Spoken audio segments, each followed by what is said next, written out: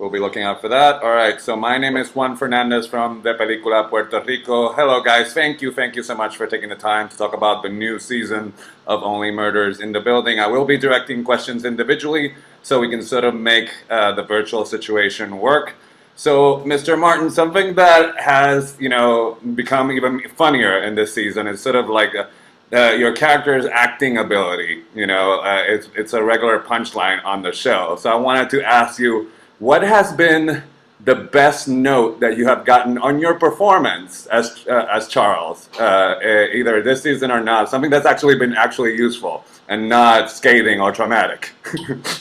Well, we pretty much have our characters in place, but I guess the best advice I ever got was from Marty after I finished a scene. He said, "Don't worry, we can cut it." That's a good one, actually. That's kind of like we'll fix it in post, which doesn't always work, but Yeah. All right, so Mr. Short, yes. Let me ask you this: Oliver is kind of on fire on this one, from the success of the podcast. So, yeah. But he does have an episode where he's thrown for a loop. I don't want to spoil it, so let me ask you this: because you're a storyteller, do you think you're a better observer at people's tell? And did you build in tells in Oliver while you've been playing him when he has a tell? Actually, that we do, which affects other episodes, but absolutely, it had to be, and that's interesting, because you don't want to make it too like, doing that thing. So it has to be a subtle kind of thing that people would pick up on. All right, thank you for that. It's not my, operative expression. Well, there are a couple of things in certain episodes, but I don't want to spoil it for people because it's actually one of the surprises of this season. All right, there you go. So, Ms. Gomez, let me ask you this. One of the funniest things, I just couldn't stop laughing because it happens to me all the time, as you see the gray in my beard, is sort of when you sort of hit upon the generation gap, where you don't think you're the old person in the group, and then suddenly you realize there is a gap. So there was an adult gathering in one of the scenes, and then Mabel sort of finds out that she actually could be with the adults. So has that happened to you already at all, where you find like, okay, no, definitely moved on from another generation, and there's a gap already? Oh no, I think there to me, I've learned that the generational gap doesn't necessarily really affect anything.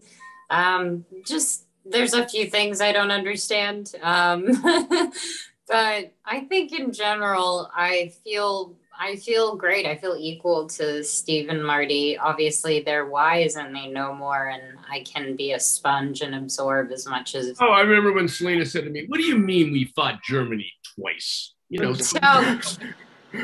Yeah, but maybe I didn't explain myself. Actually, I'm asking you if you've been in a situation where you realize that now you're one of the older ones and they're younger people. You don't understand what they're talking about.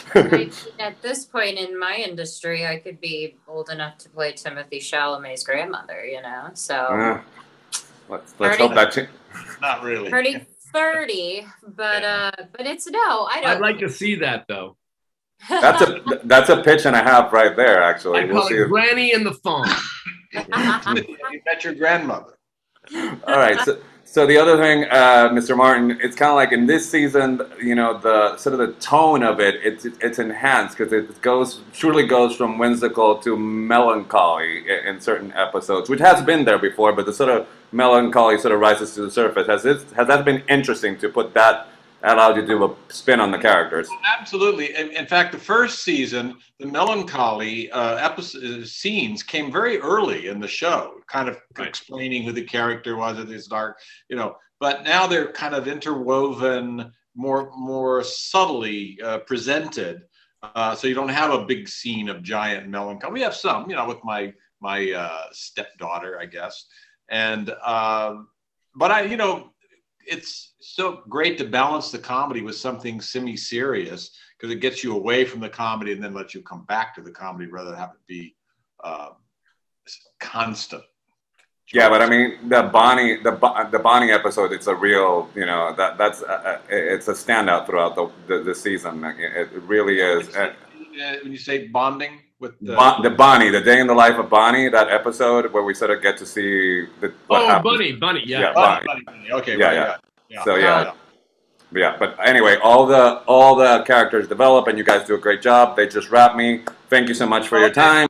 Stay healthy where you are. Okay, thank you so much. Bye bye. Thank you.